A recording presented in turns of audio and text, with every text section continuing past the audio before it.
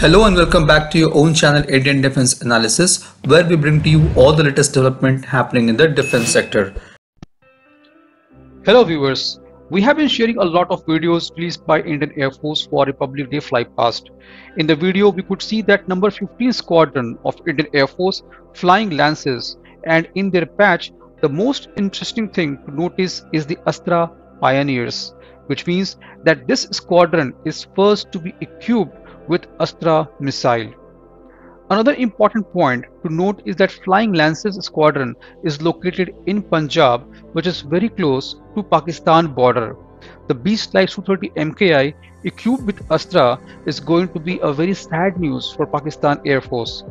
In air skirmish like the one that followed post Balakot strike, SU-30 MKIs will be greeting Pakistani fighter jets with Astra Missile from a range of 110 kilometers. Back in July 2020, the Defense Ministry approved the acquisition of 248 Astra Beyond Visual Range Air-to-Air missiles.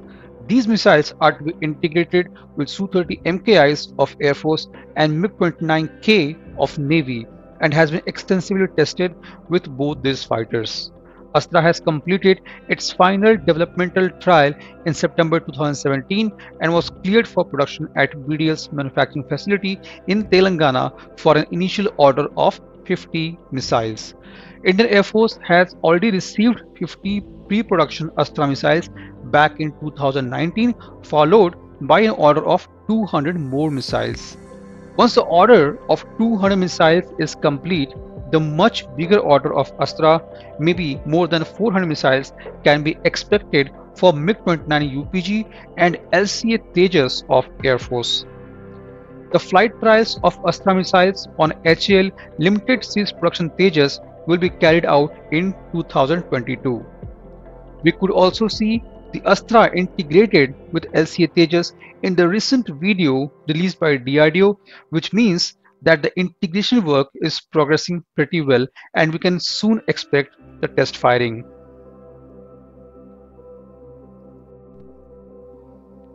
The Astra is designed to engage and destroy highly maneuvering supersonic aircraft. The missile has all-weather day and night capability. The missile is being developed in multiple variants to meet specific requirements. It can be launched in autonomous and buddy mode of operation with features for lock-on before launch and lock-on after launch. Talking about the specifications of Astra missile, Astra is 3.84 meter long with a diameter of 178 mm and weighs 154 kgs. It's lighter when compared with Russian R-77 missiles, allows easier integration and better aerodynamic performance. It carries a 15 kg of high explosive pre-fragmented warhead, which is activated by a proximity fuse. Astra uses a smokeless solid-fueled motor that can propel the missile to a speed of Mach 4.5 and allows operation from a maximum altitude of 20 km. The maximum range of Astra is 110 km in head-on chase mode and 20 km in tail chase mode. The maximum range is achieved when the missile is launched from an altitude of 3 km. When fired from an altitude of 2 km, the range of missile drops to just 44 km, and when launched from sea level, the range further drops to just 21 km.